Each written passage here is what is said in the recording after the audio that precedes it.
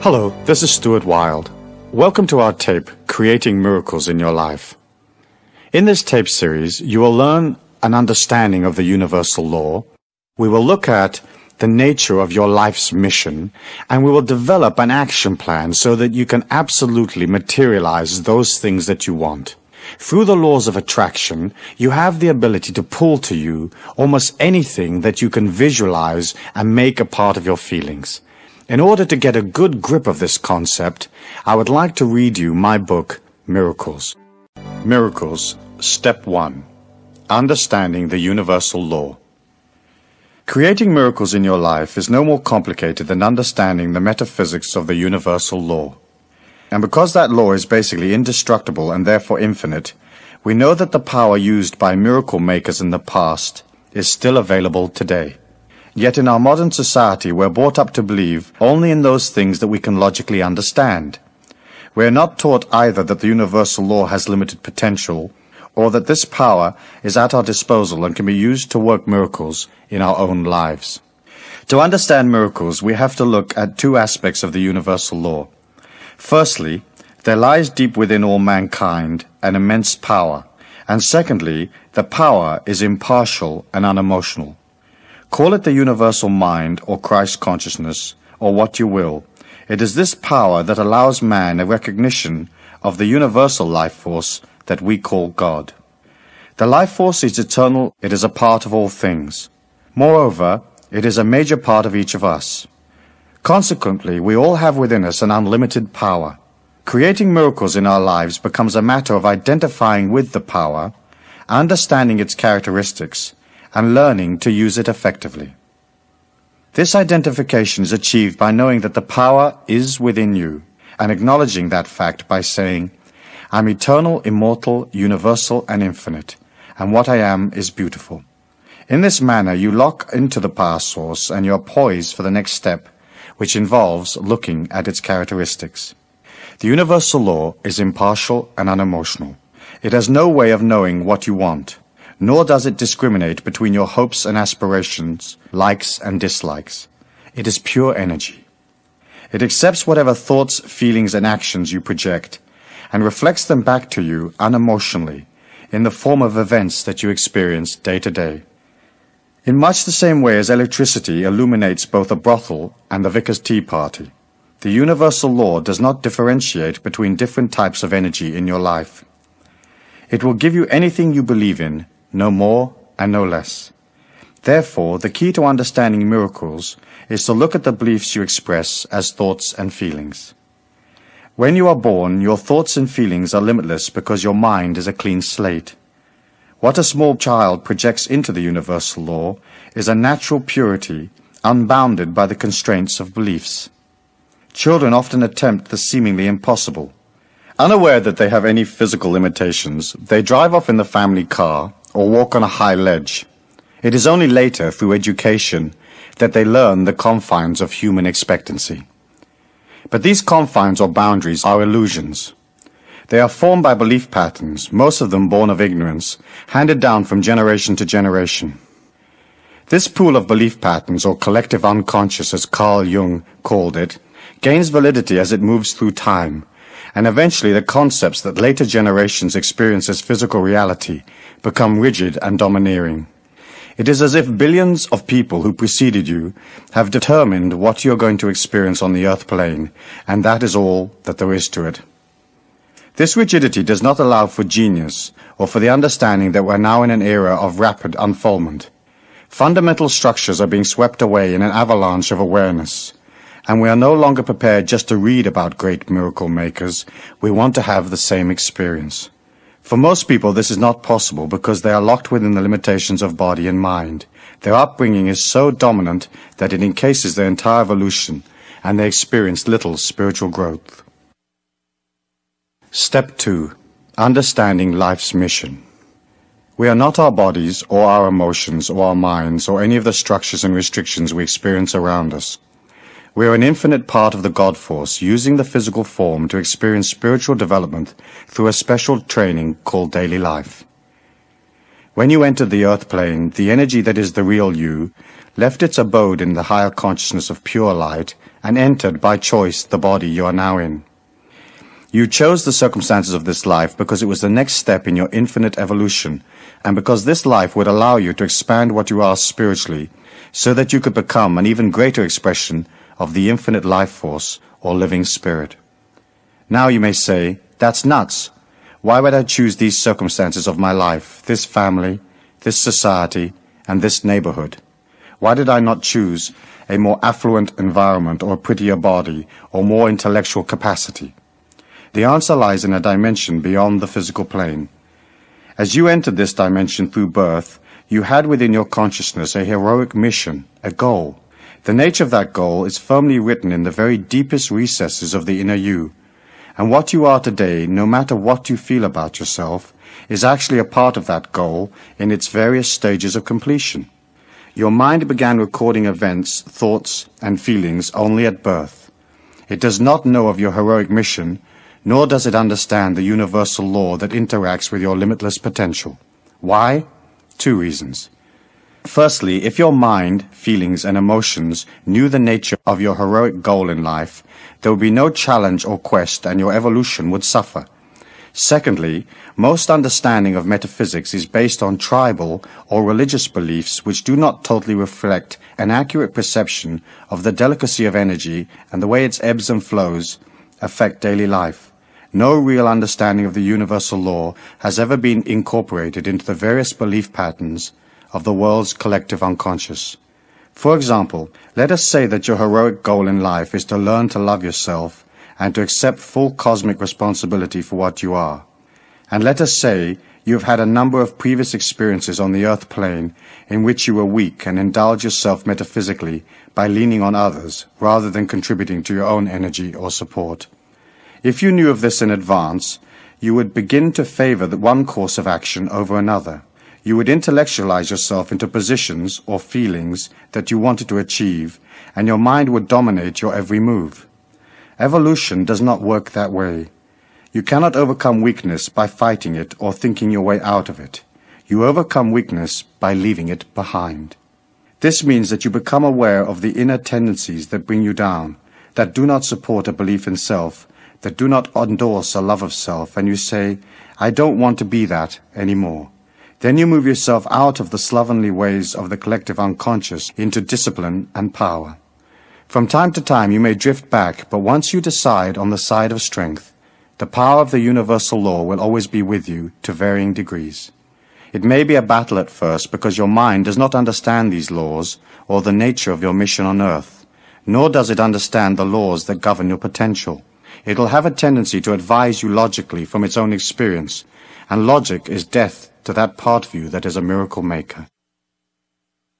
Step 3. Understanding the nature of beliefs. The next step in creating your own miracles is to look at the nature of beliefs. By reviewing beliefs and feelings, you begin to understand how to use the universal law effectively.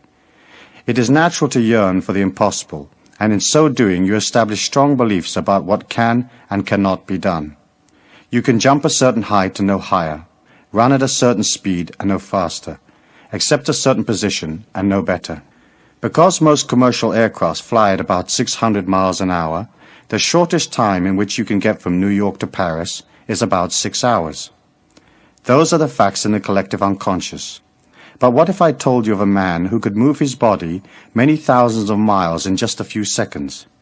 Your mind would scan its memory banks and draw a blank, whereupon you might think, impossible. Then perhaps you might review all the scientific data available and conclude that this feat is unachievable. All scientific knowledge and current thinking are products of the same collective unconscious, and just the fact that 1 billion people have no concept of a man moving 3,000 miles in a few seconds makes it impossible, but the billions of people are wrong.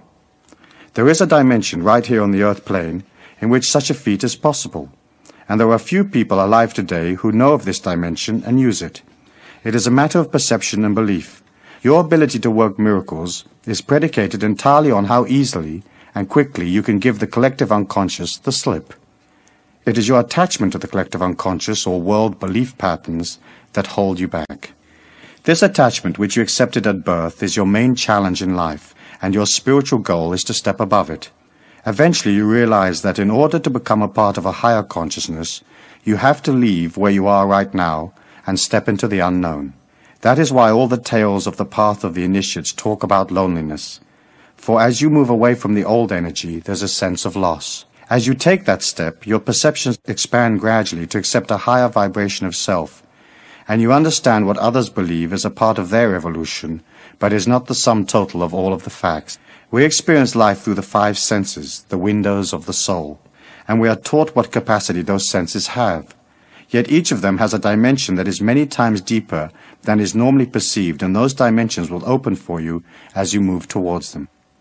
Let us look at feelings.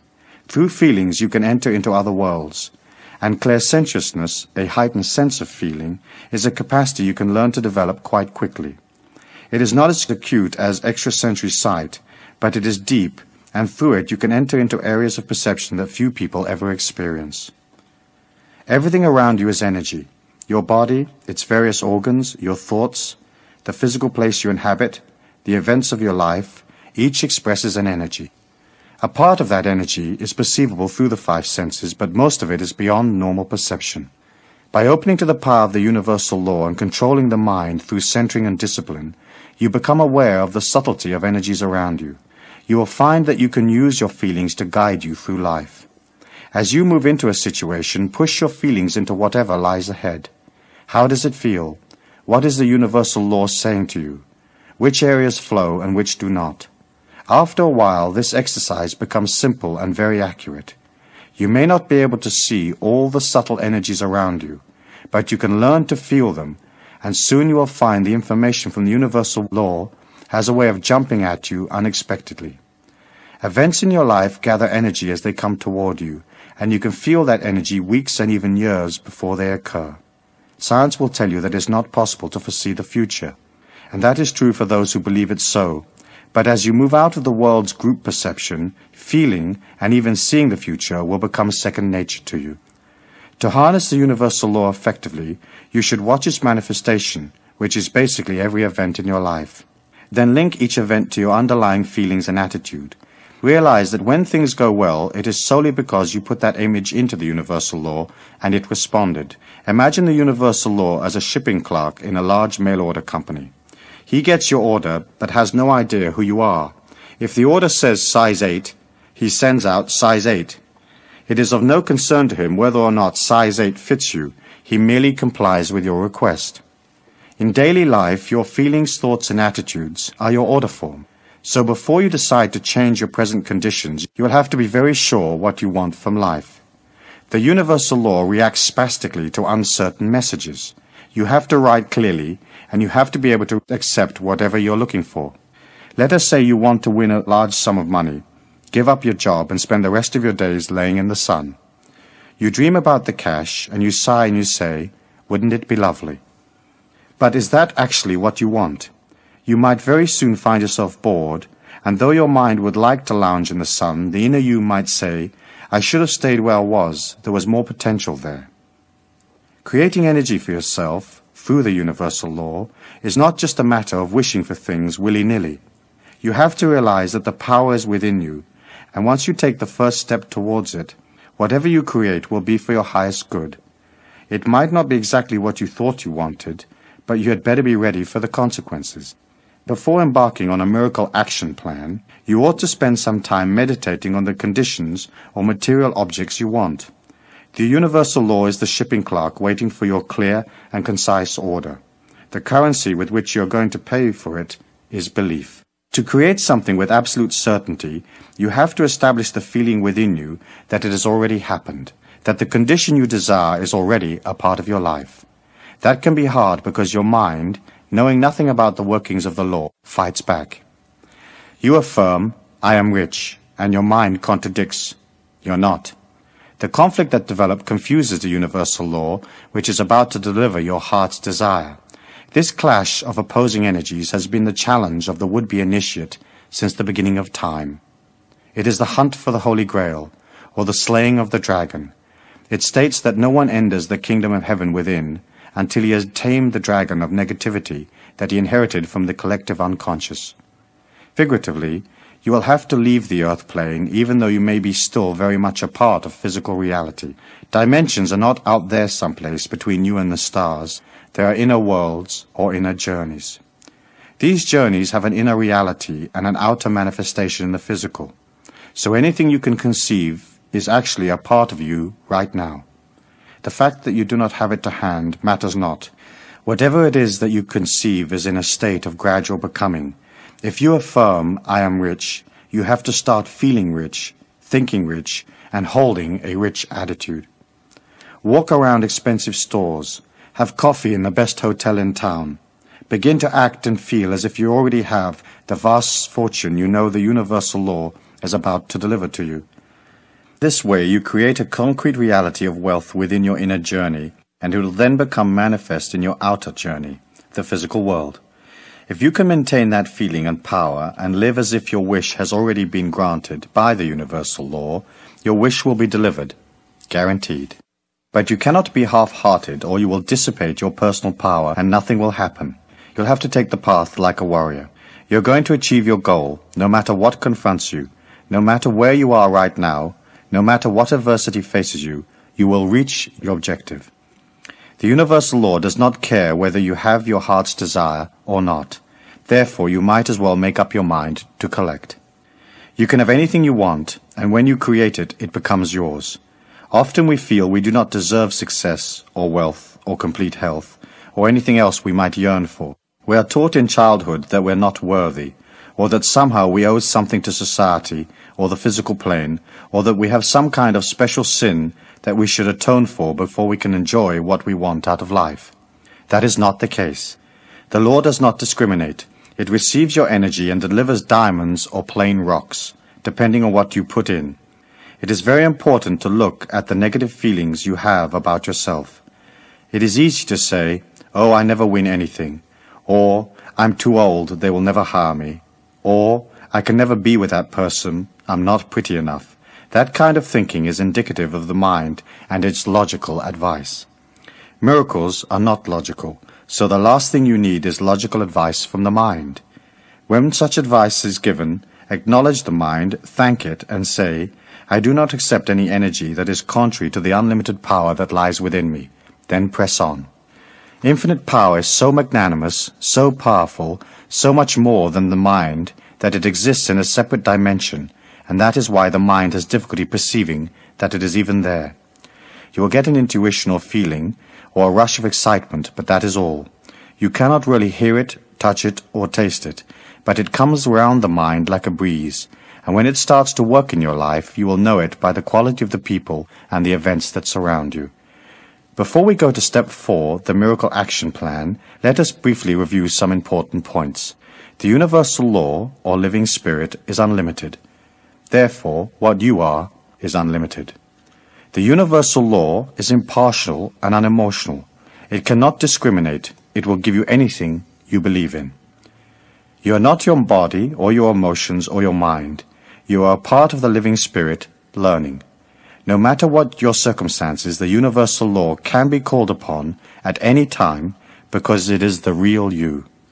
Whatever you create for yourself by understanding the mystical, metaphysical aspects of the universal law is yours because you created it. You deserve it. Miracles are not gifts from God. They are a part of you, which is God.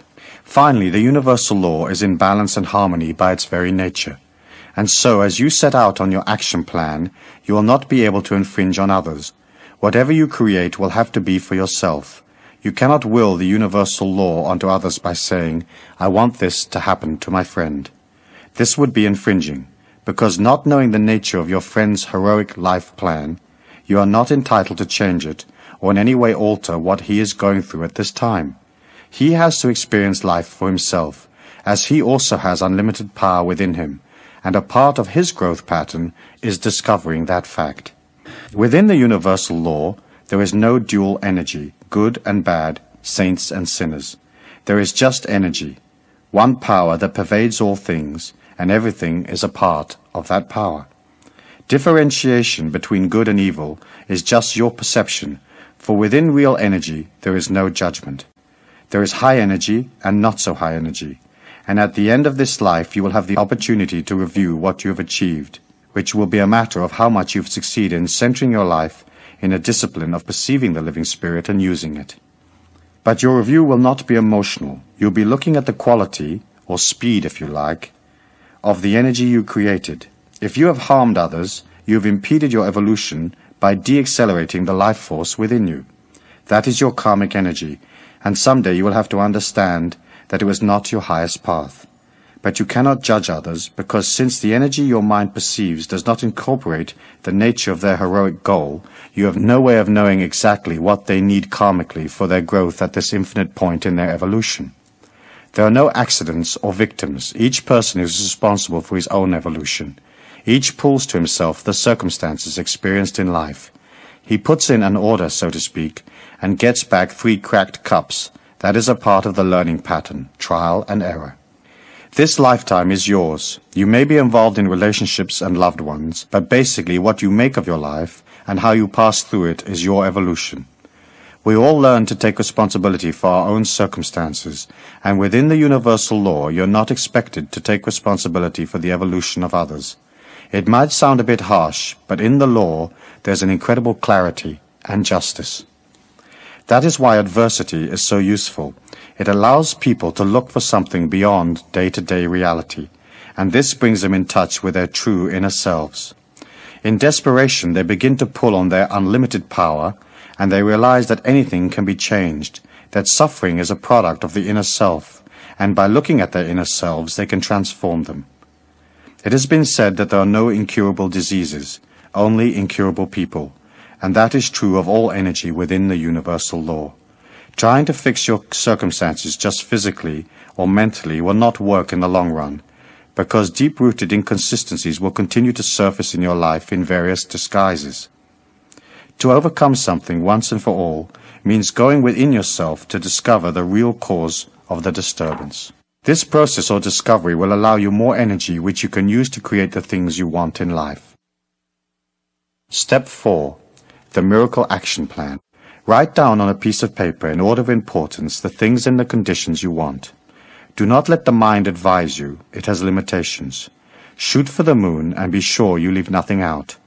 Chop and change your list until you're comfortable with it, but be clear about what you want. Use exact and precise wording to describe the conditions you require. Remember, the system works, so you must be definite in the way you describe your wants. Here's what to do. A. Read the list 3 times a day. Once when you rise, once in the middle of the day, and once before bed. B. Meditate on your miracles from time to time and know that the universal law has received your order and is just about to deliver. C. Maintain silence. Talking about your miracle dissipates the energy drastically. Therefore, you cannot share your miracle with others until they happen. D. Always act and think about your miracles as though you already have the conditions you desire. E. Be open to the inner promptings of the unlimited power source as it instructs you in ways of getting what you want. Realize that universal law has to deliver in the physical plane where you can make use of it. Your heart's desire can come from anywhere, so do not limit your field of expectation. Remain open and flexible at all times. F. Smile a lot. The first miracle is on its way. Step 5. Understanding energy. Since the mind has no way of knowing how the universal law is going to deliver your miracle, do not waste your time trying to figure out. Just know. Your thoughts should be like acorns that develop gradually into oaks. If you dig them up to discover how things are going, your tree will perish. It is important to avoid fretting. Center on the feeling that some way, somehow, the universal law will not let you down because everything in the universe is energy. Solid objects appear as such only because their atoms and molecules move at the speed of light. In fact, reality is both solid and not solid at the same time, and this applies to thought forms. They are real and even more powerful than physical reality because they are not constrained by the limits of the material plane. You cannot take them apart and analyze them. You have to create them and let them fly. Through your enthusiasm and belief, you energize the universal law and encourage it to deliver. Try at all times to keep your thoughts pure and on target. If doubt creeps in, do not allow it to dominate for long. Look at doubt from above yourself. Realize that it is just the mind fretting, not understanding, creating objections through ignorance, and whatever you have set in motion will happen. As you work with the power, it'll have a way of showing you the next move at every turn. Believe in it. Know that this inner force is so powerful that it will pull you into excitement and adventure beyond your dreams. Keep it pure, remain silent, and remember to keep your methods secret. Everything that surrounds you has the living spirit within it in varying degrees. Living things express it more than do inanimate objects, but all have it. The more you come in touch with the universal law within you, the more you're in touch with the things around you. Everything becomes a symbol and strength to you. The world helps you, and the fuller you become, the more dimensions you can pull from. A very dear friend was walking along a street one day, wondering what to do with her life. She was at the crossroads literally and figuratively. Life was flat. She craved inspiration and asked the universal law to direct her. As she stepped from the curb, a passing car nearly knocked her over, and as it screeched round the corner, a book fell out of the trunk. It was a book about man's quest for the universal power, and it changed her life. Shortly, she left the town and embarked on a whole new evolutionary path that over a period of time has taken her to great metaphysical heights and into countries and relationships she could not have conceived of before. The universal law provided her with a special teaching in the form of that book, and she, being in tune, was ready to benefit. And so it should be for you. As you work towards your miracle, watch for every sign, for every change around you, and you will see the universal law communicating with you. The more you trust it, the more the energy is encouraged to reveal itself, and various unusual things begin to occur. Your energy quickens, and opportunities pop up like corks on a lake. Then you will know that the power is truly with you. This coming in tune more than anything else will help you manifest your desires. You cannot act negatively in one part of the universal law and expect the other part to deliver your miracles unaffected. As you watch your life, you become expert at reading symbols, and you see that you are the only one responsible for what you are, and that everything around you expresses an energy. The clothes you wear, the things you say, the people you associate with, the food you eat, the places you go are all statements to the universal law of what you are. The quality of these statements, or the coming in tune with yourself and your surroundings, is the key to your spiritual unfoldment. What you are has great power. Its energy oscillates and reflects the amount of living spirit or God force that you express. The more you work on your life, the more you accept responsibility, the more energy you will have, and the greater will be your expectations.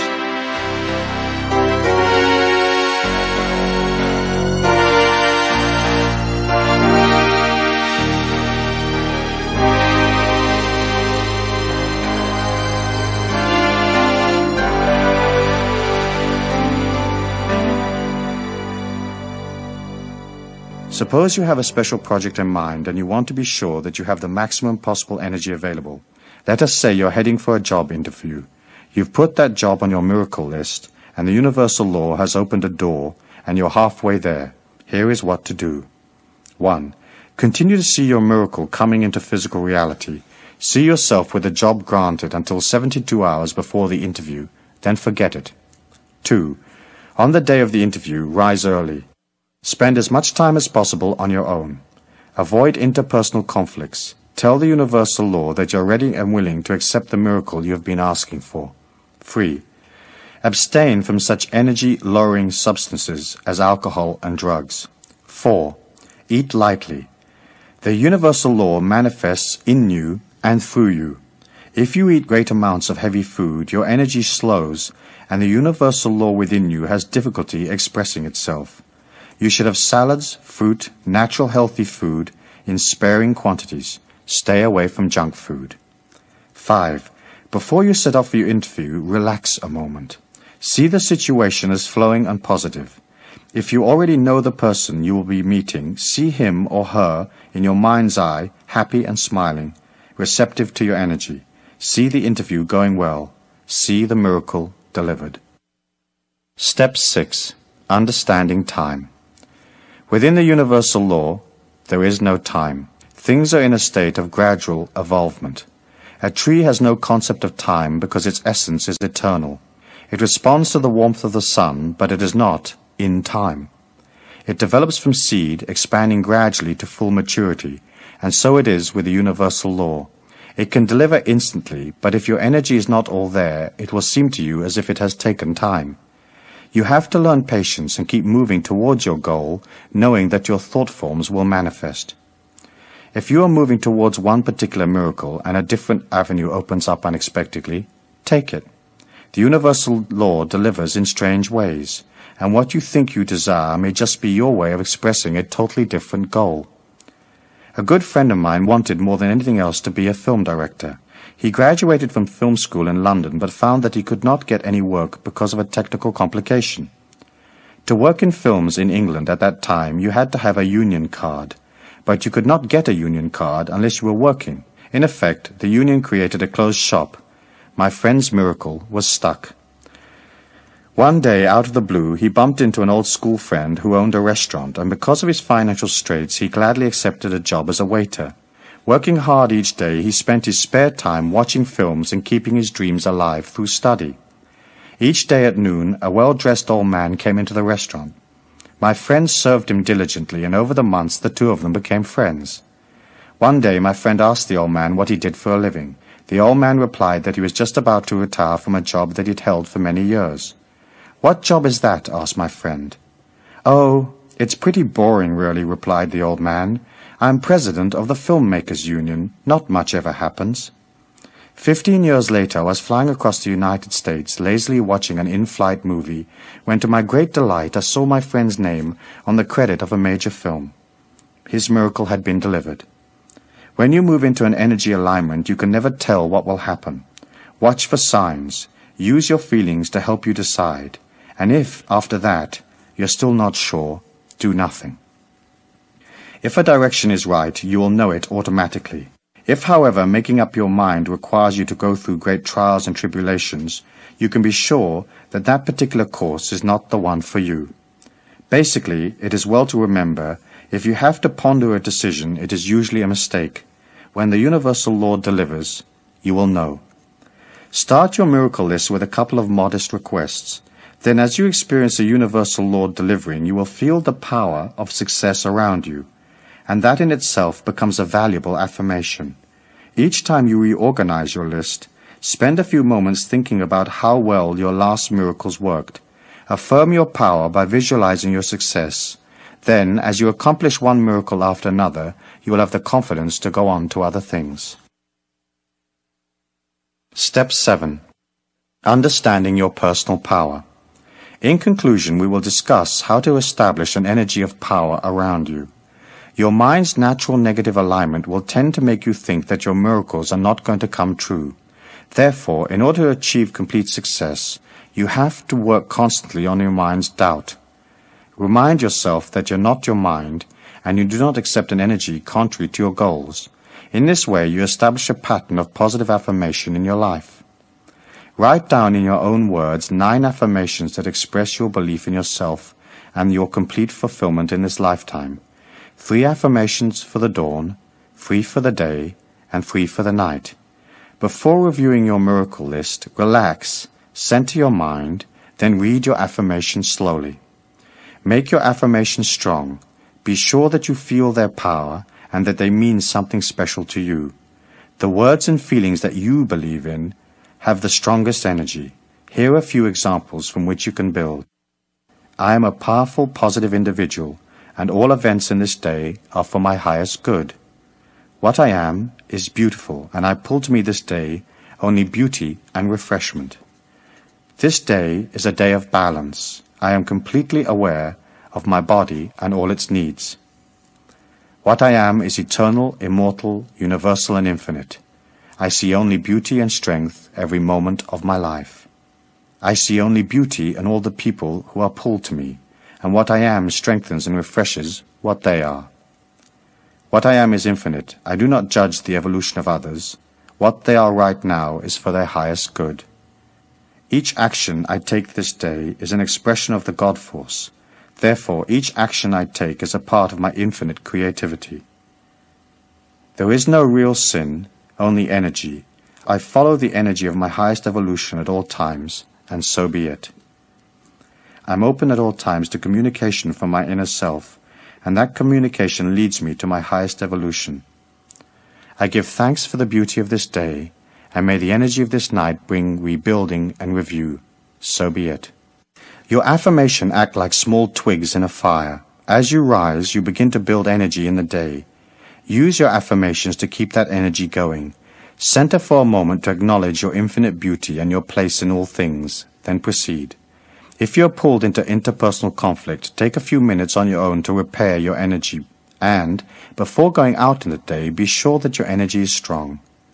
If you care for your power and your balance and you center your life, no harm can befall you, and you enter into worlds that few people are even aware of. Create your day the way you want it. See it going well. See each person you meet as positive and open to your energy. See the day as harmonious and flowing, and see yourself evolving through each and every experience. Finally, before setting out in the day, see the white light of the living spirit around you, protecting you and strengthening what you are. Realize the more you believe in yourself, the stronger the white light becomes. It acts as your shield, and from time to time each day, you should re-energize it by seeing it vibrant and strong, and by affirming that what you are is a part of the living spirit or God, and that each moment of your life is one of exhilaration and learning. Your position on the earth plane as a miracle maker is inherent in the infinite power that lies within you. That limitless source lies there waiting for you to step up and collect your heritage, and when you do, the power will always be with you, and that is guaranteed. So be it. As we listen to my book Miracles, there are probably a number of concepts contained in the book that you may not be familiar with, or that perhaps is different to some of the religious or philosophical beliefs that you may hold. And I can understand that. And of course my belief is that each person should seek out from the information around them those concepts, those ideals, morals, and values that suit them. You're an individual, and you have to develop your own philosophy of life from within the context of living life. And using that philosophy and that morality, you will develop within yourself a powerhouse of strength, because it'll be yours. You won't be living a second-hand philosophy or a handed-down philosophy from somebody else. You'll be creating a philosophy that's strong and powerful, a philosophy that nurtures you, a philosophy that is designed with you at the center, with you at heart. As you begin to concentrate upon yourself, and as you begin to see your life in dedication, then of course energy grows, and it grows very, very quickly. You'll have the impression that things are only moving along slowly, and sometimes perhaps you may even find yourself being a little bit impatient with yourself, striving and yearning for more, and yet somehow not necessarily seeing all the results that you want all at once. However, you have to remember that the inner power that you have is a hidden energy. It does not manifest itself necessarily in events around you. However, as that power exudes, it is like a light that goes out, and bit by bit everything begins to shine more brightly. At first, the change isn't really noticeable, because the power that you've exuded over your affairs and your life, the energy that you've placed into your home and your job and the people that you love and the people that surround you, it has a pattern. For that pattern to change, it takes time. It takes time for the light to go inside that pattern of your life, to enliven it.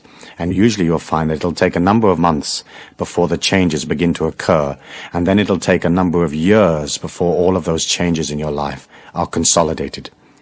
You have a heritage or a goal in your life to become free, to become an absolutely powerful individual that is not dependent upon the rest of the world, that is not emotionally sucked into the world. You have a heritage to get to that peak. Most people never make it. And the reason they don't make it is because they are reluctant to move away from the old lifestyles. It's almost as if they live in a prison. The gate is always open. There are no guards, and yet somehow they've got so friendly with the prisoners and the regimen of living in this prison that they can't walk out of the gate. We're living in a world today where there is a very, very desperate need for enlightened beings. People that have a higher consciousness, people that can expound a new philosophy, a new light. You heard in the book me talking about the golden age, and that has been an archetypal symbol in the mind of man since the beginning of time. It's a belief that at some point, eventually, man will transcend his inadequacies, and we will reach a world of absolute peace, absolute power, a world where all the people are nurtured, a world without prejudice, without evil, without restriction. But as a metaphysician and as an evolving person, you have to understand that 1,000 years in the history of our planet is just a bat of the cosmic eyelid. It isn't any time at all. And so often as you look at, let's say, for example, the peace movements in the world, the hunger movements, the movements for social justice, the movements for full employment or whatever, you can see how everybody is yearning and rushing and pushing and trying to make it happen overnight. If you put that same kind of negative yearning into whatever cause you feel strongly about, what you're basically saying is the world is not okay. For you to have a transcendent lifestyle, a lifestyle of true power, where everything flows to you naturally, you have to see the world as beautiful. Inside the mayhem, there is all sorts of growth experiences. Inside the difficulty, the famine, the wars, there is man struggling through his inadequacies to discover himself. When you can understand that and detach a little bit, you can allow this whole process to take time. Can you imagine if the God Force wanted to change the world? Do you think it would be a problem? Do you think it'd be a problem to infuse the minds of man with a peaceful energy so everybody became peaceful, or to infuse in the minds of man a greater sense of sharing so that all the people of the planet would have enough abundance? I'm sure that the God Force could do that if it wished, and yet it cannot infringe upon us any more than we should not infringe upon the people around us. It has to allow everybody to come up gradually and to understand those perceptions gradually. As you become more powerful and a stronger person, people are going to come around you. Your family members are going to want to know, hey, how come you're living a little bit of a different lifestyle? Or how come you've changed? Or how come you're looking smarter and your clothes look better and you're more groomed and it seems like you have more money and more travel and more fluidity? And they are going to come to you. When they come to you, you can act as a teacher. You can inspire. You can show them the positivity and the strength that is there in life.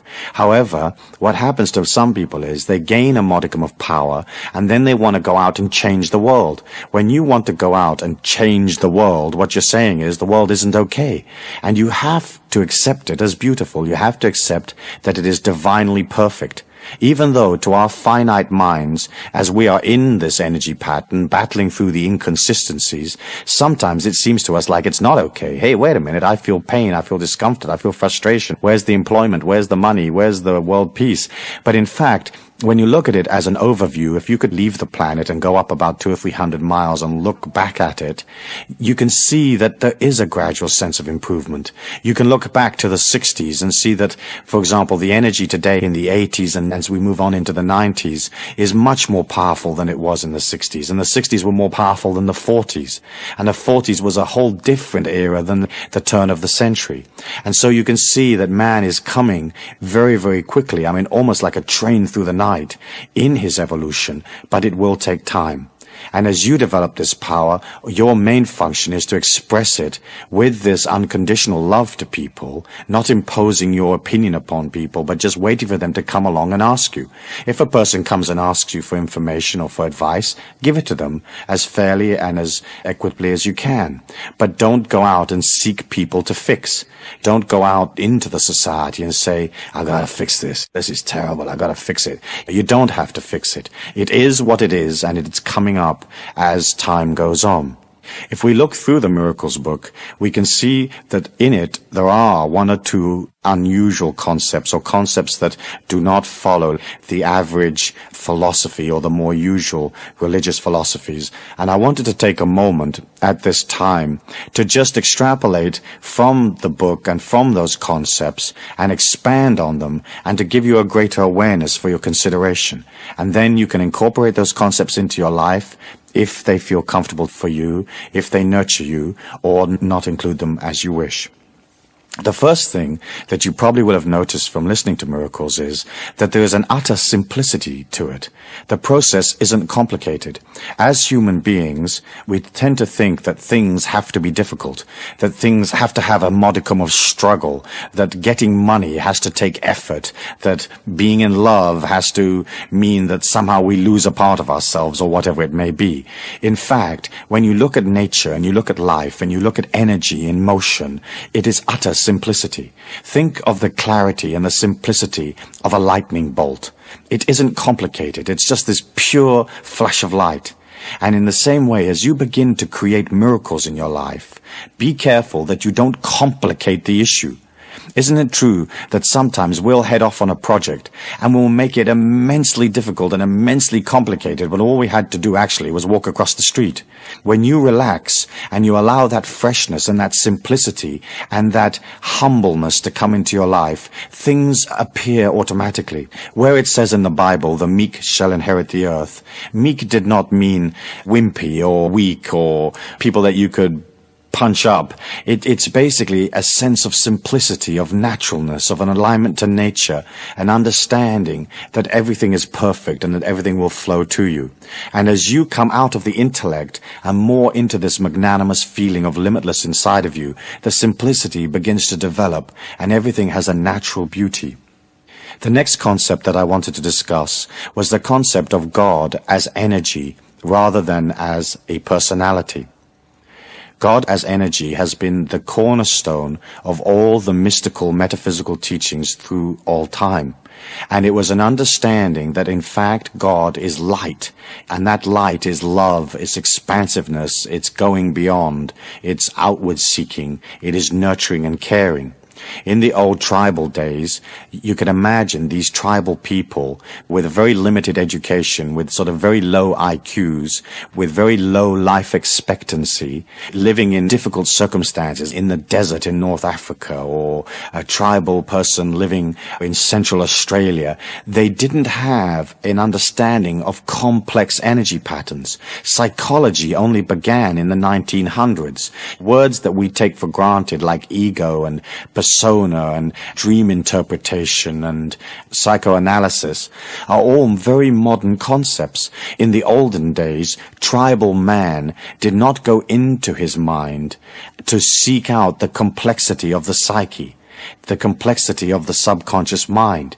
And so you had a tribal system where there was no electricity, there was no modern appliances. They just lived on the land with their animals, with their loved ones and tribal members around them. And so they had tribal leaders and tribal princes. Dukes owned various chunks of the territory. There were warlords and shoguns. And so it was natural for them to express a higher power or a divinity in a personality. I think one of the things that I found most interesting as I studied history and I studied the philosophies of nations as they developed was that most gods are male. In almost all of the traditions, they're male. And the reason that they are male is that the hierarchies of the tribes, the princes and the priests and the leaders of those tribes were also male. There wasn't a conception of powerful goddess female. There has been that goddess energy naturally throughout the whole of history. But generally speaking, if you look at the major religions and the major philosophies of the world, God is always a male figure. And the reason that is so is because the tribal leaders and the warlords and the people that ran the tribes were considered the most powerful energy within that tribe, and they were masculine because they lived in a very earthy time. They had to be warriors to survive. They had to scratch a living from the earth with no tools, no electricity, no equipment to do it with. And so it was very important to be strong, and if you weren't strong, you died. In biblical times, life expectancy was only 20 to 30 years. I mean, if you were a 30-year-old male, you were old. I mean, really old. And wise. And so, as you look at this tribal system from which we have come and which is so much a part of our inner feelings, and you can see that we've inherited the masculine God idea from those early days.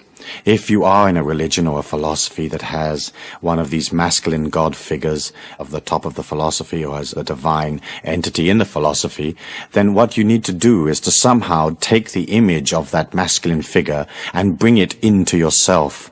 As you try to expand power, it is almost impossible to do so if you see God outside of yourself. And the reason why it is so difficult to do that, if you do see God outside of yourself, is that what you're saying is, I do not control my life. Some entity above me or beyond me is controlling my life. And of course, that is the case for the vast majority of the population.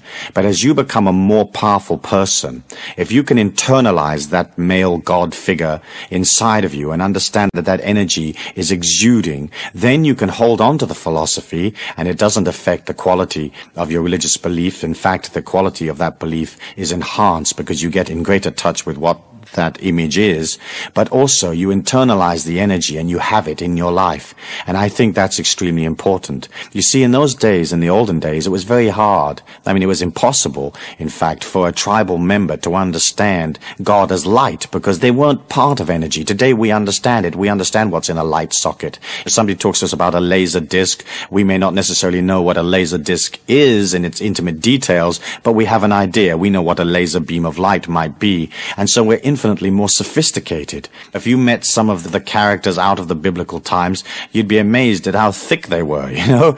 You wouldn't hang out with them for 5 minutes because you, inside you, have all of the energy of 2,000 years that has come on since. And so you have the sophistication of a society that's moving so many thousands of times faster than it was in the olden days. And so for you to develop that same kind of sophistication, I want you to consider internalizing your God figure or your divine entity, whatever that may be, and realize that that figure is inside of you rather than outside of you. And I think that's a comfortable way of converting yourself from one of the more older traditional philosophies into a philosophy of self-empowerment. And that, of course, is my main interest. I don't have an interest in changing your religion or changing your philosophy. I only have an interest in seeing that you become a more powerful being.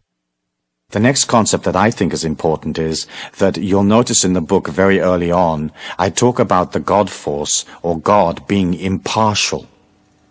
And that to most people is a very unusual concept because we have been taught that God had emotion. If, say, for example, you go into the Bible, you can read all sorts of stories about God being angry with these people and God being pleased over here and God telling people this, and there was a lot of emotion. If you've been to the Middle East and if you've been to the Holy Lands, you know that the people that live there are extremely emotional people, and they have a sense of exaggeration about the way they describe things. When two people have a fight in an Arab country, it may be only a fight about a car parking space outside the local cinema, but the way they talk to each other is in vastly exaggerated terms. I mean, they threaten all sorts of mutilation and mayhem to each other over one little parking space. When they're in love, they do the same thing. They talk about the moon and the stars and the light of the person's eyes and their incredible beauty, and it's just a way of talking. And as you look at that, you can see how we inherited in modern times the idea of an emotional God. In fact, that isn't correct. The life force that permeates all things, the God force that permeates all things, is an energy that has your evolution at heart and loves you because you are it and it is you. But it is not intimately involved in whether you're happy or not happy, or whether you had cornflakes for breakfast or didn't. And so when you pull out of that emotional relationship, then you win back part of your own power. I've been involved over about 10 to 12 years in research in altered states of consciousness, and I've been through the whole gamut of what is open to people in that area, including trance states and out-of-body experiences, ESP, psychokinesis, and 1,001 things that go bump in the night. And one of the things that I found was that I had the ability to entrance my mind and to achieve very, very low levels of brainwave activity and still remain awake. A normal person, or a person that hasn't trained in brainwave techniques or in altered states of consciousness, as their brainwaves slow down, they automatically cross the threshold into sleep. And the training basically that I was involved in was a training of learning to stay awake when the brain is basically dormant. As I got involved in that, I began to see symbols, and I trained in understanding how symbols express themselves in those inner worlds. And one day, when I was in a meditation, in a trance, I saw this tube. and it's the same tube that people who've had near-death experiences describe. And it's a tube that seems to lead to other worlds. If you're familiar with those near-death books, basically what happens is somebody has a terrible accident and they get them to hospital and they basically die. And in that death process, they come out of their bodies and usually they go up this tube or this tunnel. And at the end of the other tunnel is some kind of celestial kingdom. And often they're met by some kind of spiritual entity or Jesus or whatever their symbol is. And then, because their body recovers on the operating table, they get twanged back into their body. Usually the spirit entity says, "Not yet." And then bang, they're back. And the surgeon's pumping adrenaline into their heart. Well, one of the things was that when I was in these altered states of consciousness, I saw this tube. And eventually, over a period of years, I had the ability to move up through this tube and to direct my consciousness to the other end of the tube and to enter into those celestial worlds. One of the first things that I discovered there was the nature of this God force or this light. And so when I talk to you about the God force, I'm talking to you from my own experience. Subjective as it might be, it's an experience that I've actually had. And the light is more magnanimous, more loving, more expansive than there are real words to describe. But the first thing that I did notice was that that light or that energy didn't have a lot of stuff or opinion about who I was. Unconditional love is the total acceptance of another being, and the way that the God force relates to you is to totally accept you. If the God force was emotionally involved in your life, then that would not be total acceptance. And so that was one of the realizations that I had in these experiments, and I've talked to other people who've had the same experience, and each and all of them confirm the same characteristics of the impartiality. And the impartiality does not come from not caring. It is not like the life force or the God force doesn't care about you. It's more like it loves you so much that it will allow you the time and the patience to become what it is you want to be. As you look at the book, you can see that I talk about how the world is energy, and that your body is energy, and everything that you are is energy. If you can begin to identify with that infinite self inside of you, rather than your body or the physical things around you, you very, very quickly link in or go back into that infinity inside of you. And I think that's important, because the way to create a miracle is to understand that it'll have to move through energy to get to you.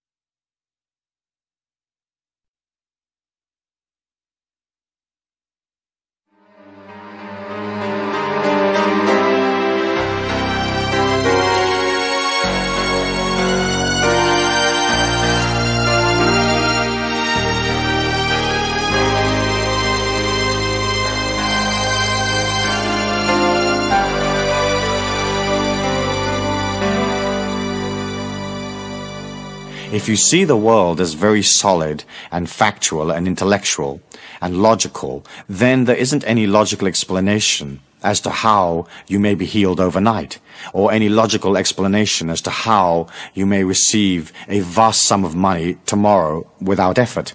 But when you look at it as energy and you understand the laws of attraction, you are basically pulling to you the results that you need through a dimension that is not solid. If you see your body as solid, and see the circumstances around you as solid, it somewhat limits your ability to believe in it happening.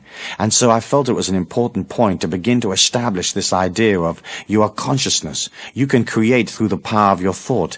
If your life force and your strength is strong, you can more or less materialize things instantaneously. If it is not so strong, it'll take time, but you're thinking in terms of something coming towards you in a sea of energy, rather than through the fragmented a more obscure logical process where often there isn't a logical explanation as to how things actually work. Part, I think, of your energy as you begin to develop into this miracle maker is that you should consider detaching somewhat from the social, ethnic, tribal energy that we all come from. We were all born somewhere. We were all born a part of one tribe or another. The tribe may now have expanded to 50 million people, but it's still a tribe. It's a mindset. It's a socio-economic unit.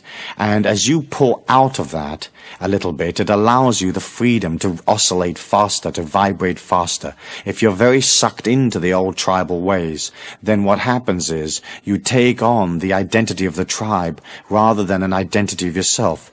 So let's say, for example, you're Irish. You can love Ireland and you can read the Irish poets and you can recall the times that you had in Limerick and Tipperary or wherever it is that you came from. But within your Irishness, you have to bring that back inside of yourself and say, I am an individual. The fact that I was born in Ireland was a factor of my evolution. But first, I'm an individual. Secondly, I'm an Irishman. And as you begin to detach one pace or one step away from the tribal energy, then again you begin to win back your power. You begin to win back that power that will create the miracles for you. Throughout the whole of time and throughout the history of man's struggle within himself, there have been initiates, there have been great beings that have managed to go beyond the limitations of the earth plane. And the way they did it was they won the battle of the mind. There's a part of you that will hold on to the negativity, the fragmented, the ego, the belief in limitation, and there's a part of you that is expansive and loving and joyous and heading out. And those two parts will always be in contention with each other. At the beginning, perhaps, the negative part or the personality part may be much, much stronger than the infinite, positive, expansive part of you. And the name of the game is to begin to overwhelm the negativity with positivity. You've heard me talk perhaps in the past about being careful with your vocabulary, being careful with the way that you present yourself. If you're going to come out of positivity, you have to come out of it all of the time. You have to establish that energy inside of you, an energy of hope, one of transcendence, one of serving humanity without infringing upon them. And then as you begin to do that, the inner mind that it retains so much of that negativity, that darkness, it begins to back away. But you have to remember that you've been on the earth plane a certain amount of years, and that inner mind is not going to let go just because you say, oi, get out of it. It has dominated. The inner mind, the negativity of the inner mind, it has control of your life, or it has had control of your life. Often it'll make you sick. It'll make your body sick just to control you. It'll cause difficulty just to be able to feel that it is in control. As you begin to become more infinite, the ego or the dark part of the mind begins to back off, and you may have a feeling that you're dying.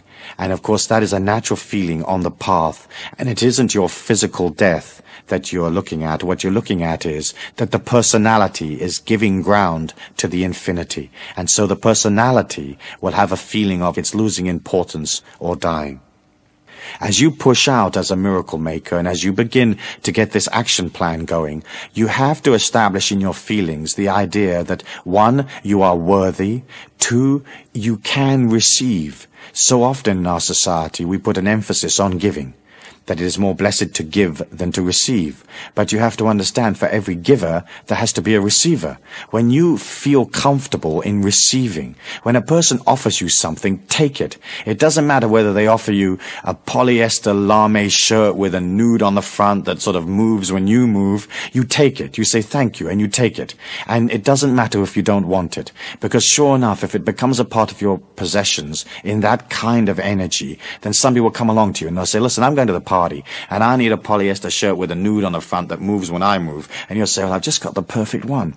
Begin to practice accepting. When you see money in the street, pick it up. Even if it's only a penny or a cent or whatever, pick that thing up. When somebody offers you something, take it. When they offer to help you, accept it. When they offer to heal you, let them heal you. When they offer to give you money, accept their money. And as you begin to open to receiving, then that energy can come to you. Look at nature. It doesn't have a problem receiving. The animals don't sit there and think, gosh, I better give rather than receiving. They're flowing naturally and simply through the forest, and they receive. And they receive nurturement for one kind or another, food and water and whatever they need to survive. And so I want you to center upon that. I want you to center on being a person that is ready to receive. And once you are comfortable with receiving, then the quality of your giving is enhanced because you're bigger. You're a wider, more expansive person. So often you'll get people that center upon giving, and they give little bits, and always with considerations and limitations and conditions. Imagine when you get to the point when you can just give freely. You're radiating this sunshine from your heart, and that can only come if you have trained yourself to receive. And so I want you to watch as you go through next week and the week after. I want you to watch how well you receive. Are you an expert in receiving? Have you graduated from the University of Receiving? Because, interestingly enough, that is the key to being able to become expansive. You may remember in the book I said that you are on your own. And that's true. The divinity inside of you comes to the physical plane for your evolution. If you concentrate on that power inside of you, the miracle maker, this limitless energy, then what happens is you become stronger. All of the philosophies and most of the major religions teach that we're not supposed to concentrate upon ourselves. We're supposed to concentrate on, first of all, a God outside of ourselves, and secondarily, on people in the society that we're supposed to assist or aid in some way. The philosophy that I teach is one where you turn and you face yourself, understanding that if you become strong, then you have a gift that you can take to society. So many people I meet as I travel and do seminars in the Pacific and all over the world, they want to serve humanity, they want to give, and yet they don't really have any true power with which to give. They want to assist the world to go beyond poverty, but they don't have any money themselves. They want to heal the world, but their body's sick. And so as you're looking at that, you understand that you're on your own. The fact that you may be with a wife or a husband and have children and loved ones and business associates and associations of one kind, all of that is to reflect you back to yourself. That is its function, and that's the function of interpersonal relationships. They are there so you learn about yourself. And in fact, you are an individual evolving through the physical plane, and that individuality is sacrosanct, and you have to make it important. And I don't mean it in the ego sense of the word, but remember that you are on your own. You come in as an individual, and you go out as an individual. You'll remember in the book also I said that universal law has no way of knowing what it is you want. That sometimes is confusing for people because they think in terms of God being all-knowing. And the way that I would like to explain it to you for your consideration is this. Whereas the God force or the life force is in all things, which is true, it does not have a concentration minute by minute on each individual part. It would be the same as if you owned or were president of a huge multinational corporation. You may know that you have a branch in Nigeria, but you don't know at 9 a.m. on Tuesday whether the secretary is off sick or not, or whether the electricity has blown a fuse and the telex isn't working, or whatever it may be. You're not intimately, emotionally involved in the day-by-day, hour-by-hour events in your office in Nigeria.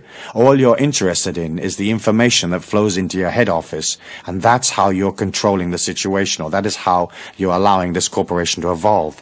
The life force, being in all things, not having an opinion, being impartial, is not involved in knowing what you want or having a decision. It is not as if God says, for you to be rich is good, for you to be poor is bad. God doesn't say, we want you to be healthy. And it doesn't say, it's bad to be sick. It doesn't have an opinion. And if you think about it, that idea sets you free. Because once it doesn't have an opinion, it can reflect back to you exactly what you are with an uninterrupted and totally pure reflection. You don't want a reflection coming back to you that has somebody's opinion in it, because you'd be heading off to the beach and the opinion might say, go to the concert, if you know what I mean. And so, when you understand that, you have to be very clear about what it is you want and what you put into the universal law. As you look at your miracle action plan, you can't be wishy-washy. If you just put in an affirmation that says, I want more money, what does that mean? If you walk over 10 cents in the street, you've got more money. So that's it. That's the energy of that idea gone.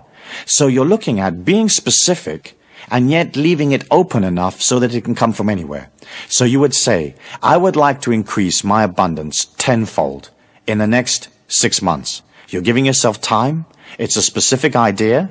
And what you're saying is, it's not coming from here and from there and from over there. I'm ready to increase my abundance tenfold in the next 6 months, and I will take it from anywhere because I already have inside of me this feeling that I'm honorable and that it's good and it's holy and it's just for me to receive. And so, as you put specific ideas into the universal law, it gives you specific results. Often people will have concepts, goals, and ideas that are so wishy-washy that they can't even explain it to another human individual, let alone explain it to a light, to a God force that reflects exactly back to them where they're at. If you're in confusion, if you have a certain amount of indecision about what your heroic life's goal is or what your mission in life is, then you need to begin to get back inside of yourself and get clear. And sometimes that may take months, but that's okay. You have plenty of time. And as you uncomplicate your life and you move towards simplicity, up from within you naturally comes, hey, I want to be a violinist. Hey, what I really want to do is go and live on a farm in North Africa or whatever it might be. The key to that miracle-making process is balance. Without balance, you really don't have a chance, because what you're trying to do is this. You're trying to use the infinity or the light in all things to carry to you the result that you want. And because the light comes out of purity and balance, it can only be congruent with you if you are balanced. And balanced means a balanced physical situation. You don't have to heal everything going on in your body, but at least it has to be balanced, and you have to love yourself by caring for your physical body, working on it, being aware when things go wrong, being aware of putting in the correcting action, going off and studying and knowing about your body. And then the second part of balance, of course, is emotional, which we have talked about in the past. And then the mental balance is understanding that for the miracles to happen, you can't engage too much logic. Otherwise, you destroy your belief in the miracle showing up. And between those three items of physical balance, emotional balance, and mental balance, you walk through the physical plane in a measured and powerful way. You don't rush. You don't allow yourself to get out of control. You don't give away your power unless you particularly have to, or unless you make it your decision to do so. And you try to keep as much of your life as immaculate as possible. Then as you begin to create this action plan and you begin to put those miracles up in your mind, you're going to have to remember that there is no time, because we live in a state of eternal now. And in that eternal now, you have to create your affirmation or your visualization or your goal in your feelings. If you can feel it, granted. If you can feel yourself moving through those circumstances that you desire so much, they will be there. If you think that they're outside of you or that they're attainable at a later date, then you'll never pull to you those things that you want. And then as you begin to resonate those feelings and you begin to nurture this little flame of your own intention, then because it is within you and because you believe it, it is granted. But there is a time lag between you conceptualizing the feeling, conceptualizing the goal or the miracle action plan, and when it is delivered. And in that time, you are going to have to be patient. No negative yearning, no frustration, no stomping your foot or whatever. You have to wait. And the more you wait, and you know it will be there, that in itself becomes an affirmation where you pull it to you. 10 years in the life of a human being is not a long time. It seems long because we live it minute by minute, hour by hour, day by day. But 10 years is not a long time. And so as you put out those ideas, you wait. Any kind of negativity, any emotion, any negative yearning, and you destroy the plan. As you begin to change yourself into this exhilarating, exciting, fluid, adventure-seeking person, I like the use of affirmations. And affirmations are words that you invent or words that you particularly like, that mean something special to you, that affirm your individuality, your power, your strength. For example, the first affirmation in the Miracles book that I read out to you was, I am a powerful, positive individual. All events in this day are for my highest good. Let's just look at what you're saying there. You're affirming that the power lies with you and not with somebody else. You're affirming that there's a positivity and goodness and heroicness in that power. And then you're looking at the day and you're saying, whatever happens is a part of my greater evolution. I'm not so intimately involved in the motion of what's going on. I understand that all of it is for my highest good. And as you begin to create that kind of affirmation within yourself, and you repeat them from time to time, what happens is that the contents of your mind changes. Then what it reflects out into life changes, and the quality of your life improves. The last part of this that we need to consider is the concept of creative visualization. Creative visualization really means the ability to use your imagination to stimulate your feelings into believing that a situation is so before it actually materializes in your life. Because, as you've probably heard me say before, the inner mind does not know the difference between fact and fantasy, creative visualization is a powerful tool that you can use for yourself. Some people have difficulty using their imagination. They have difficulty visualizing events or visualizing dream sequences. And that is a habit that you have to form for yourself. Using your imagination, using your ability to fantasize, using your ability to see things in the mind's eye, increases your ability to affect events in the world. Because not only can you develop other possibilities, more limitless possibilities perhaps, but also once you can see yourself walking through a scene, you can be a part of it. Through the laws of attraction, what comes to you reflects that inner energy that you hold, what you maintain, the energy that you've created in your life so far. And so imagine this, if you can create a powerful and strong image of yourself as a miracle maker, as this wonderful, wonderful human being that has so much to give, so much to offer the world, then that being comes alive.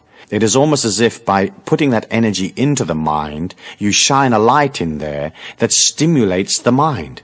And so, whereas often people have moved so far away from fantasy and imagination and so solidly into materialism and logic that they don't have an ability to conceptualize things that are not actually logically right there in front of them. They don't have the ability unless they can literally touch it and taste it and see it. If you can begin to practice this idea of creating your imagination the way that you want to see yourself, then you have within you a wonderful tool that will allow you to become a more powerful being. You can use creative visualization for self-acceptance, and that in itself is a very large project, is it not, for some people? Do you accept yourself the way you are? Do you accept, for example, the shape of your face? Your face is whatever shape you've created it, whatever shape it came out as, so to speak. And you have to see that shape as beautiful. You have to be able to stand in the mirror in the bathroom naked and say with all sincerity, this is utter beauty. And once you can see that beautiful, it becomes more beautiful. Once it becomes more beautiful, to say this is utter beauty becomes simpler. And so, first of all, you can look at the whole concept of self-acceptance. If you will give yourself time to go beyond your limitations, if you will forgive yourself for your transcendences or for those parts of yourself that are less than powerful or less than honorable, then you begin to heal your entire personality. There's nothing worse than meeting a person that has a tremendously fragmented personality, full of guilt trips, full of negativity, full of lack of self-image. What's nice about you is that you have this positive image of yourself. And as you reflect a positive image of your own worth, then other people reflect that back to you. Isn't it true that if a person has that victim energy inside of themselves, if they feel that they're a victim, life seems to fall in on top of them and create victim. And when you meet one of those people, it's almost as if you want to go punch them in the mouth just to keep them happy. And they pull that to them. When you can see this image of yourself in this loving forgiveness, this unconditional love that you have for yourself, then it becomes simple to transfer that to others. When a person is uncomfortable or frustrated or angry, what they're really saying is, I'm angry with myself. When they judge or criticize or moan, they're judging and criticizing themselves. Because when you're centered and balanced and happy, you will see only happiness and beauty around you. And if somebody does something that you don't like and you are balanced, it won't affect you. It's only when you are not in balance and you don't have a strong idea of self-image and self-acceptance that you criticize others and that you express this negativity to the world, and those people that you are negative to will react negatively back to you. And so the creative visualization process is to see yourself as this complete individual. You haven't completed your journey. You're not perfect, and that's perfect that you're not perfect. You can begin to put all that new energy in, and you can begin to look at your life. You avoid those areas that cause you emotional problems. I don't mean avoid in the sense of dodging them, but what I mean is you are careful not to be sucked into situations you know that you don't deal with well. You engineer your life to enhance the strengths, what I call raise statues to your strengths, and then eventually all the weaknesses fall away. The next idea that I'd like to discuss in relation to creative visualization is for you to begin to visualize what is your higher purpose in life. To have a life that's just mundane, working and surviving and procreating and bringing up the kids and doing the washing up or whatever it is not a life of excitement. It doesn't have a higher purpose. And for you to visualize that higher purpose inside your feelings, it begins to give you something to go for. It gives you a higher ideal, a dedication to the force, a dedication to the things that are truly wonderful in life. And so that would be your next step. Once you have a powerful image that you can carry out to the world, that can be some use to the world, then you're looking at developing a dedication, a higher purpose. And if you don't have a higher purpose in your feelings right now, then use creative visualization to see yourself walking in or walking through life with some kind of higher purpose, whatever that purpose may be. There are many possibilities open to you. Perhaps a great diplomat, a peacemaker, perhaps a person of great creativity, perhaps a person who brings to life this incredible ability to nurture and to care for people. Perhaps you're an organizer and that's your gift to the world, that you can organize it. Perhaps you're a leader and you can lead it. Perhaps you're a supporter and you can attach yourself to a leader and know and understand that the supportive role is as important as the leader's role. Perhaps you're a healer, that you can bring a healing to yourself and to the people around you. But each and all of us has something that we can contribute. Your gift to the world is what you are. And of course, if you're happy with what you are, your gift is a happy gift. Next, you may want to consider using creative visualization for goal setting. And the whole trick to goal setting is to not set goals that are impossible for you. Because if you can't conceptualize it in your feelings or visualize it in your feelings, then that goal will never be reached.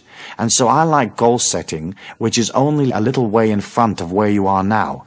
And so everything is manageable and everything is possible.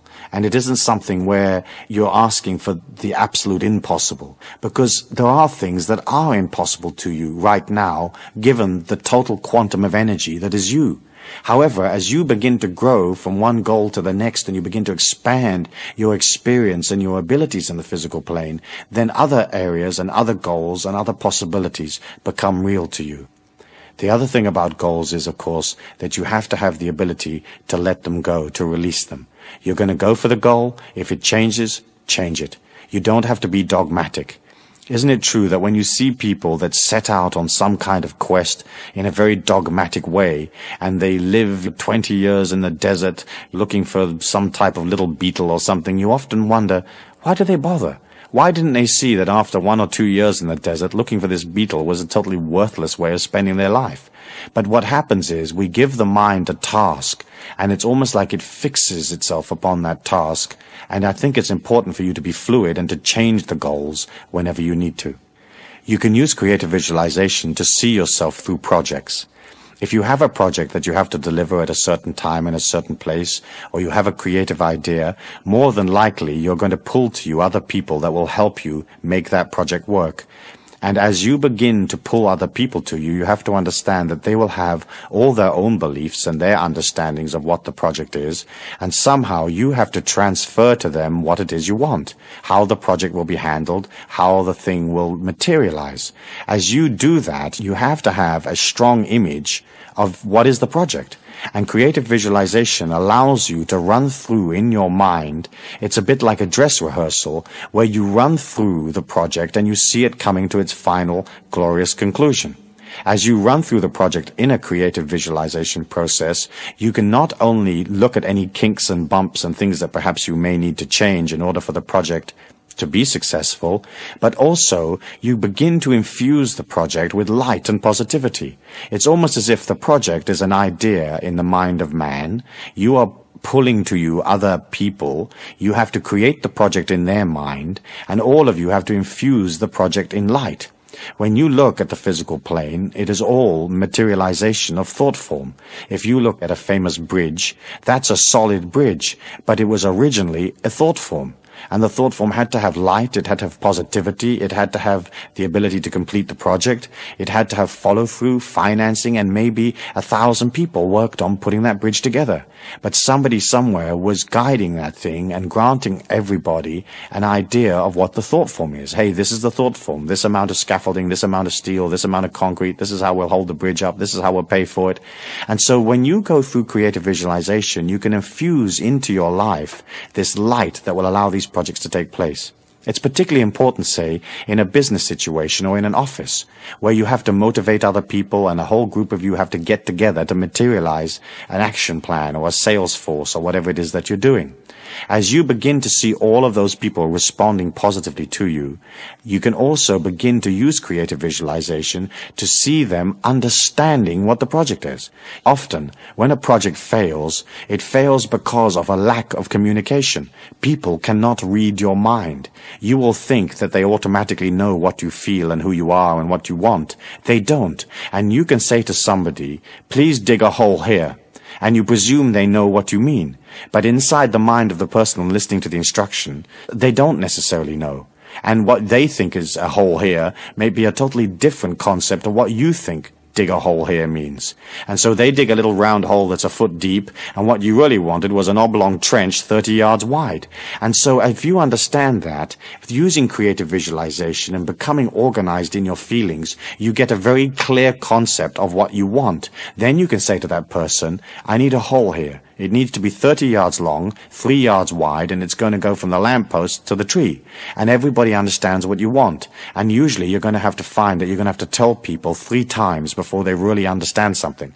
So later in the conversation you will say, by the way, do you know how long this hole is? They say, yep, 30 yards. Okay, where's it got to be built? And they'll say, well, it's got to go from the tree to the bus stop. You say, nope, it's got to go from the tree to the lamppost. And they say, fine, I've got it.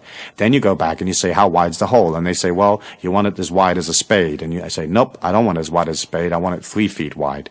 And you begin to explain to people what you want. And you can only do that if it's a conceptual idea in your feelings. And that conceptualization in your feelings has clarity. And so as you begin to use this process, you can see that what you're really doing is you're becoming organized and you're clearing yourself out as an individual.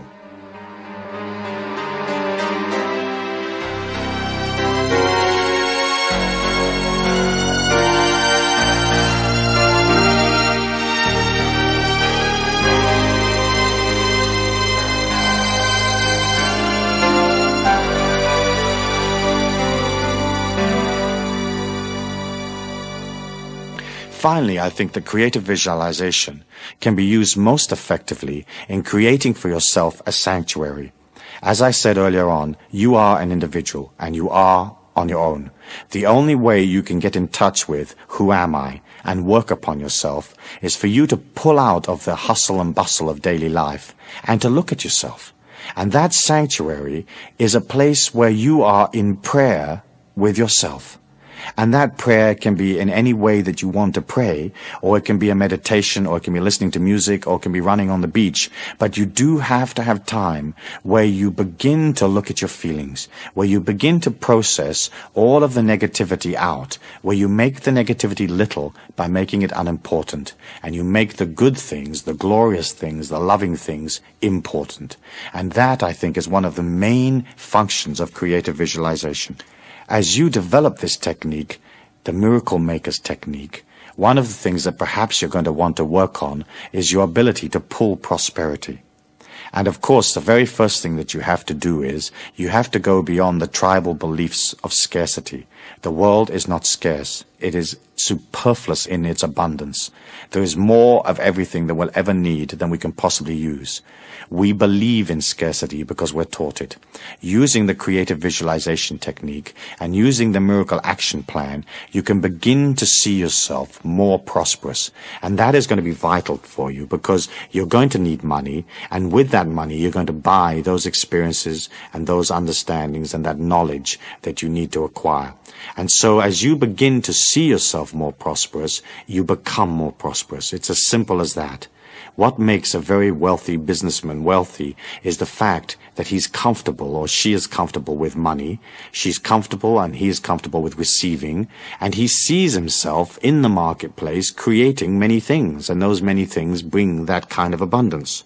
What you're doing then with your visualization plan or with your miracle plan is you're writing a film script and you're creating a film where you're living comfortably in luxury with all the things that you need around you, and all of that money energy is there. You're organized. You've got a way of taking the money. You know how to account for it. You can bank it. You can add it up. You have it in balance. You're conscious so that you know how much money you have. You don't find yourself spending 5,000 and earning 4. You find that you are in control. And in the same way as you have to train yourself to know who you are, in the same area in money, you have to train yourself to know about what resources you have, what they bring in, and how much your lifestyle costs. If you've got yourself out of control and your lifestyle costs more than you're actually earning, you have one of two options. One, reduce your lifestyle. Cut out those things that are not necessary, that are not absolutely needed for your life. And the other thing is to go out into the marketplace and create more money. There's a simplicity in that most people miss. But it is simple. And it is simple to be in charge of money and to be powerful and to have the money that you want in your life. But first, it has to be a concept inside of you. A creative visualization and feeling that you will always be looked after, that there will always be enough money. As you develop desires, as you develop goals, you have to understand that your goal has to be like a purpose in life rather than an addiction. As you develop a goal to become a great musician, that would be a purpose. And the purpose of being a great musician would be, 1, you're expressing creativity, 2, you're doing something you enjoy, and 3, you're giving that joy to others. If that purpose becomes an addiction, it becomes obsessive, then you begin to destroy the quality of the desire. The whole reason why desires come about is that it's almost as if you can ignore them. Once you have the desire, you can put it out there, you can do all the things that you're going to need to do to materialize the desire, but also a part of you has to release the desire. And if you say, well, if I don't become a great musician, what I'll do is I'll just get joy from playing whatever music it is I play. I'll get joy from listening to other people's music. I'll get joy of creating this dimension of sound around me that gives me pleasure. And so you have to be careful with that, because so often desires become obsessions. And that, in a way, has a way of destroying your ability to materialize that desire. It all really goes back, does it not, into you believing in yourself. And of course, you can't say to a person, hey, believe in yourself, if they don't. What you have to do is you have to begin to see your life as an affirmation of your belief in yourself. And as you begin to see where the successes are, what works and what doesn't, then slowly but surely you come into an energy where believing in yourself is natural. You naturally know that you can follow through, that you can deliver. Finally, I'd like to say this. The planet Earth will be healed. There will be prosperity for all people. There will be an end to wars. There will be a golden age. However, as humans, we have to understand that it may take time. It may take a long time. But we can be sure that it will be there, because it is so much part of the inner yearning of humanity.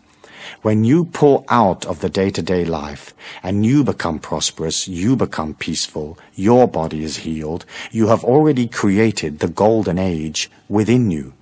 And so if we are walking on a planet and there's 4.9 billion people, if you are one that has the golden age there already, you begin to create that for everybody else.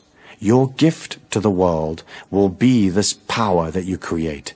And you will create it silently. You won't wear it on your sleeve, sort of pushing it upon people or bragging about it. You just create power. And you create this golden age around you, and people will see it inside of you. And they'll say, gosh, isn't that person marvelous? I mean, aren't they wonderful? Look how calm and peaceful they are, how poised they are. Look at their sensuality, their beauty. Look at their understanding, their knowledge, their wisdom.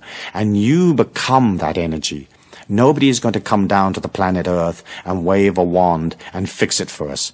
We're going to fix it as individuals. You fix it for yourself, and then you radiate that magnificence to others. That is your gift to the world, and that is your higher purpose in life. Thank you.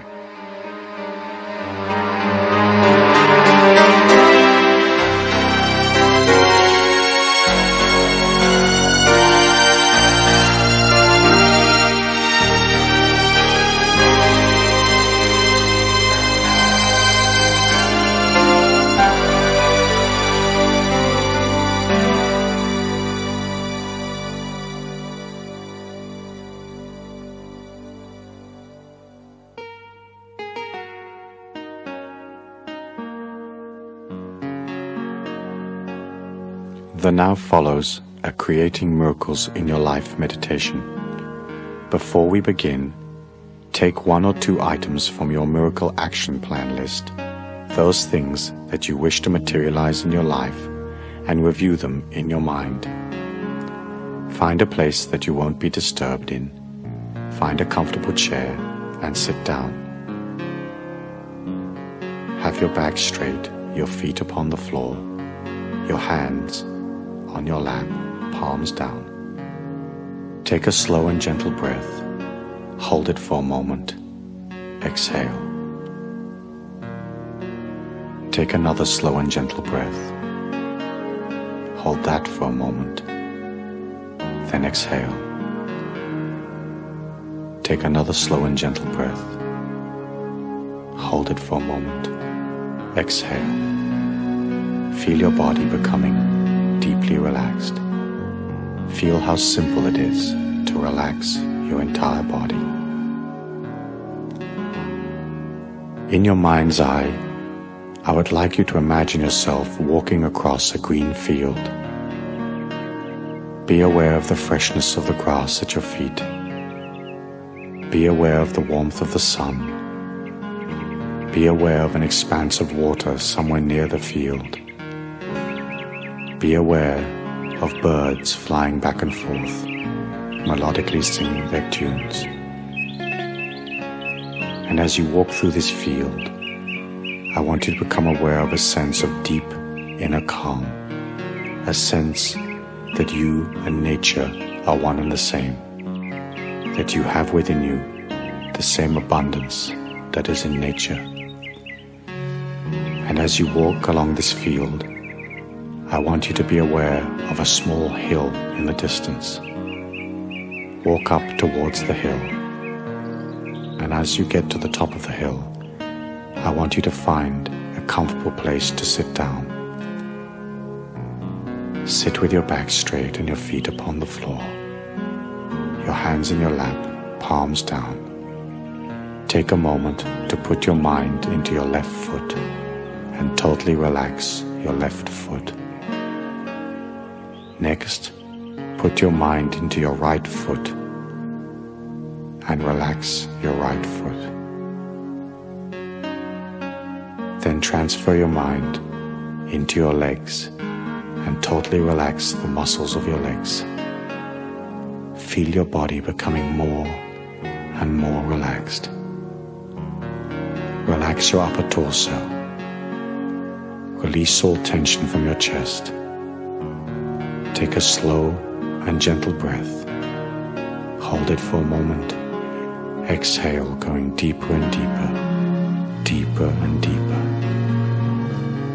Release all tension from your neck and your shoulders. Relax the muscles of your arms. Feel your hands heavy in your lap. Release all tension from your neck and shoulders, the muscles of your jaw, and the muscles around your eyes. Take a slow and gentle breath. Hold it for a moment. Exhale.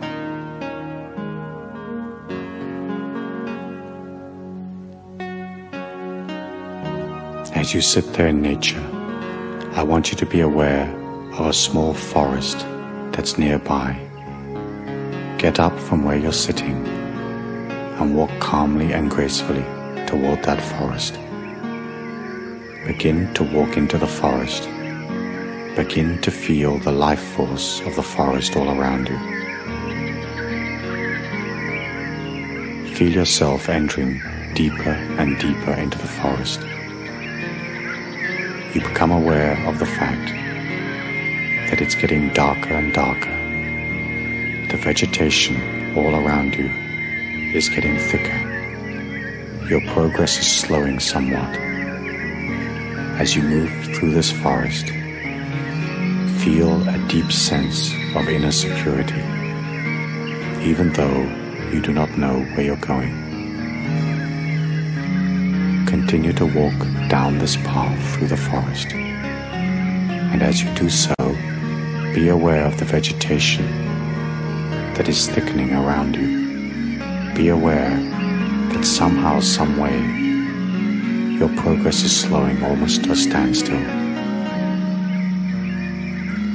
And as you look at your body, be aware of the fact that the vegetation is growing around your limbs and around your legs.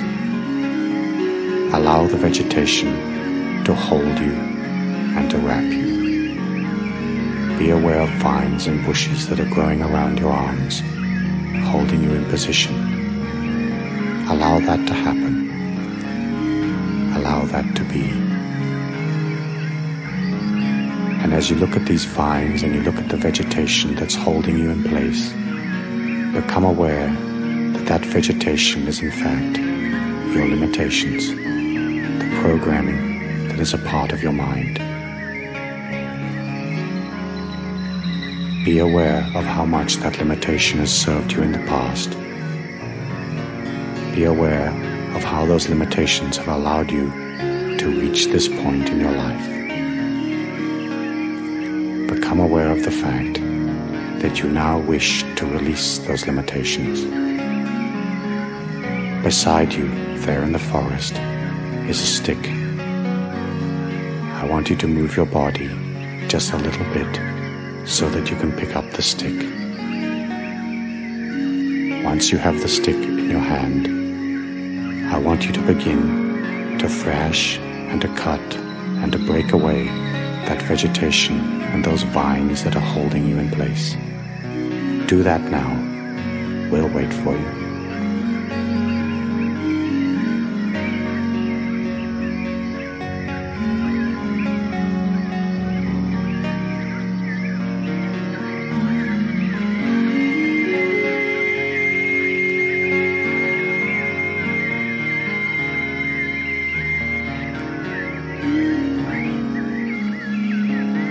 As you release the limitations around you, realize how free you are becoming without all those encumbrances, without all those old belief patterns holding you back.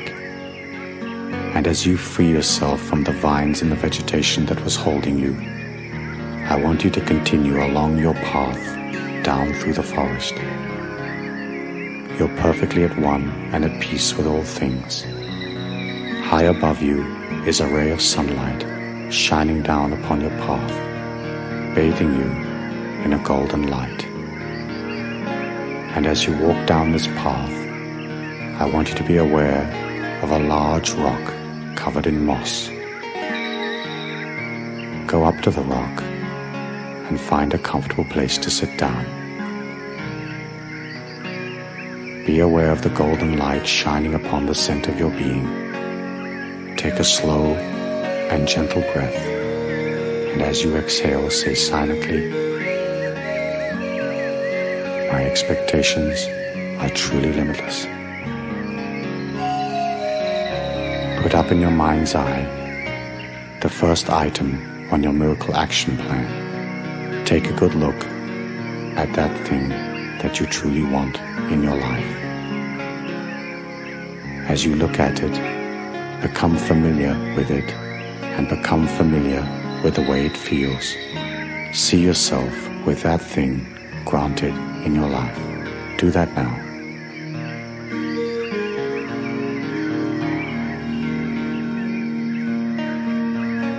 When you're truly familiar with what that thing feels like, I want you to put it on like an overcoat and have it permeate every molecule of your being. Make it a part of your life. Feel it granted. Know that it is there. Next, put up another item from your miracle list and take a good look at that. Turn it around.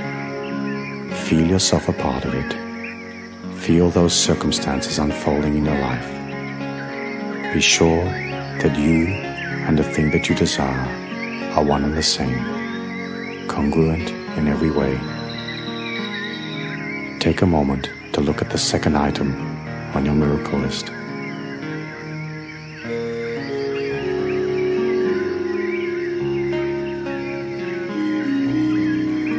Once you're sure that you really know what that is, and once you can feel yourself a part of it, and it is a part of you, put it on like an overcoat. Have it permeate every molecule of your being. Take a slow and gentle breath. Hold it for a moment. Exhale, going deeper and deeper, deeper and deeper. Finally, put up the third item from your miracle action plan and take a look at that. Remember to be sure that you know how it feels. Remember to make it a natural part of your life.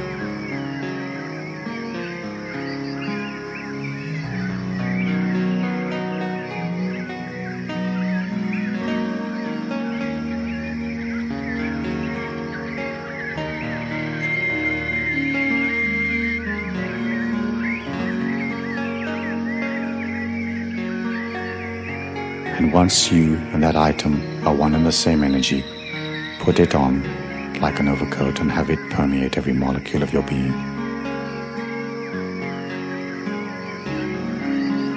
Be aware of the ray of golden light shining upon the center of your body and allow that body to diffuse through your entire being. Take a slow and gentle breath and say silently after me, I'm eternal, immortal, universal and infinite. My expectations are truly limitless. Move away from the rock and continue walking down the path. As you walk down the path, going ever deeper and deeper into the forest, become aware of a nature spirit or some type of nature being sitting on a tree stump up ahead of you. Take a moment to honor the spirit of the nature being and then walk up towards it. Realize that the nature being is truly powerful, truly all-knowing. The nature being tells you that you may ask it one question about your life and it will answer. Ask your question now. We will wait for you.